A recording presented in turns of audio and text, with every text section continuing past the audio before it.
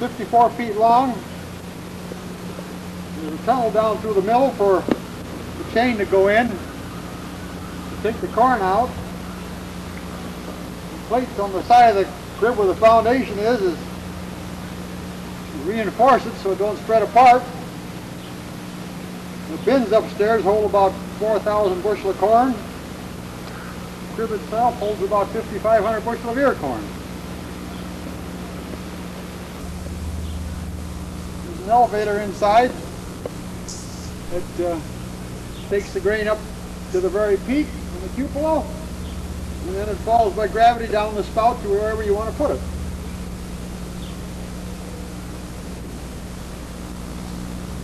That's it. This is one way in which a person got corn out of, by taking these boards out, and the corn would come out into the drags that were described in the sheller itself. That was one of the ways it was done. This spout here goes up to the bins.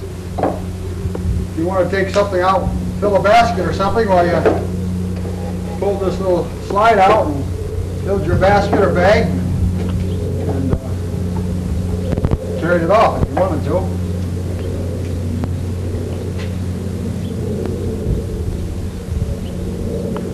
This is the cup elevator that takes the corn, beans, or oats, or barley, or wheat, whatever you want to put up overhead in the bins. This is the switch. Motor's sitting right down here to run it.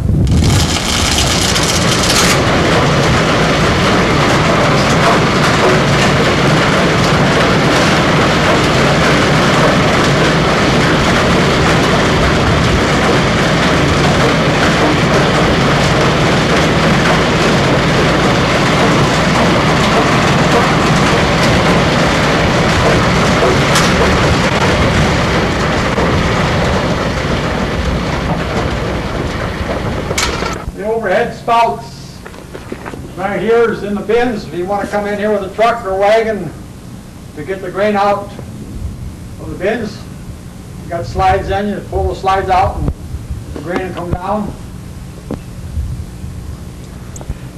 To get the chain in the tunnel that goes through the middle of the ear corn crib, you have some rods that you shove through the crib first with a hook on the end, and you hook the end of the chain onto it and pull it through on the bottom half of the tunnel, and then you put it around this tailpiece, we call it, with the sprocket on, put the rods back through on the top side, back to where you started from.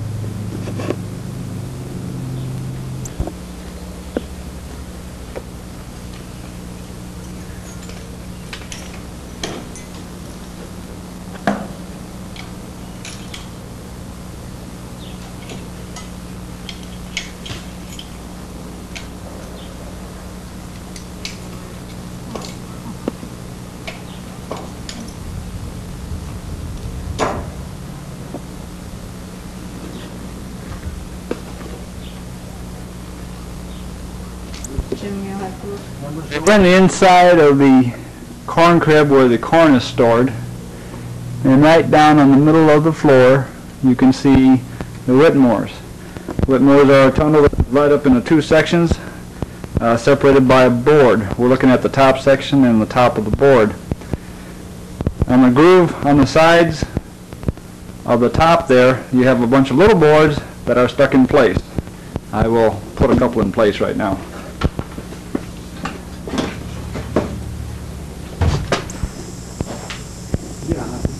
Right at the bottom. Right at the bottom. Just barely got them in. These boards are in place when the corn is dumped in here, and then at the far end, their end of the crib is opened up and boards are pulled out from underneath the corn. That way the corn falls down into the Whitmores.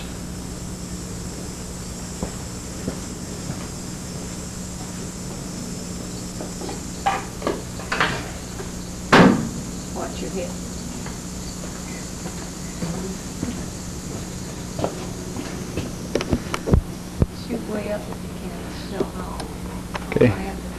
As you can see, there's a lot of bracing. Keep the hoe to stop. Jim, where are you? Look at the same time. Now you see a picture of the corn crib.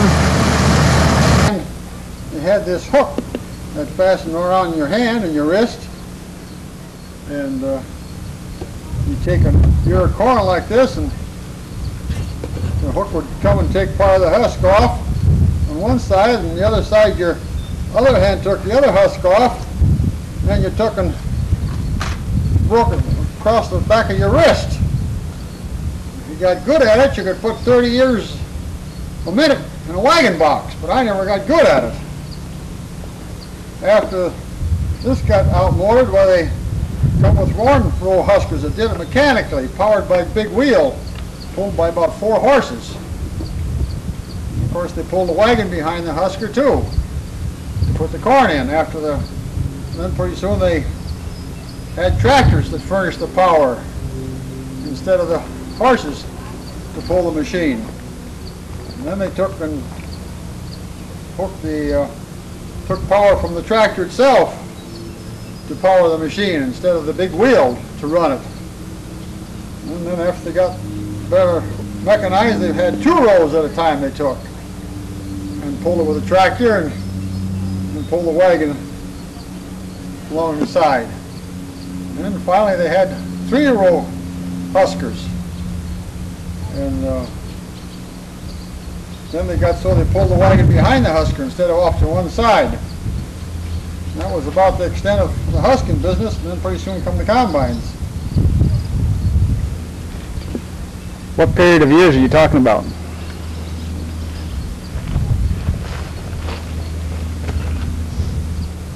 Well, I don't know. I guess they used this hook here for a good many years.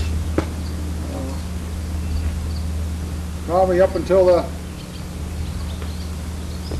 early 30s, before the mechanical pickers first come out.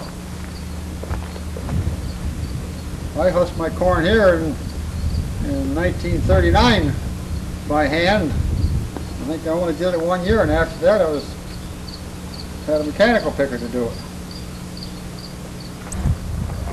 This is a 1932 Lee Moon truck. One reason for buying it, because it had a good heavy frame. We had to move the fenders out here about 1 foot in order to get the motor in to run the shovel. The motor was in here, was not near big enough. This is a 468 cubic inch Buta diesel motor, which was taken out of a Greyhound bus. The radiator I bought out of the junkyard in Chicago, paid $75. It's pure copper all the way through.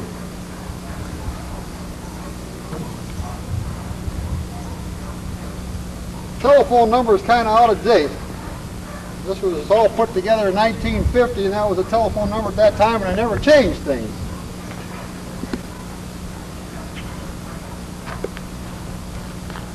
This is the cob stacker where the cobs come out.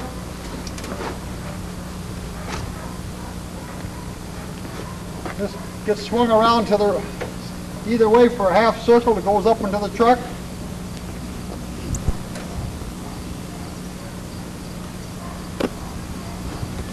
This is the dust bag that gets opened up and fastened into the leaf wagon and blowed all the leaves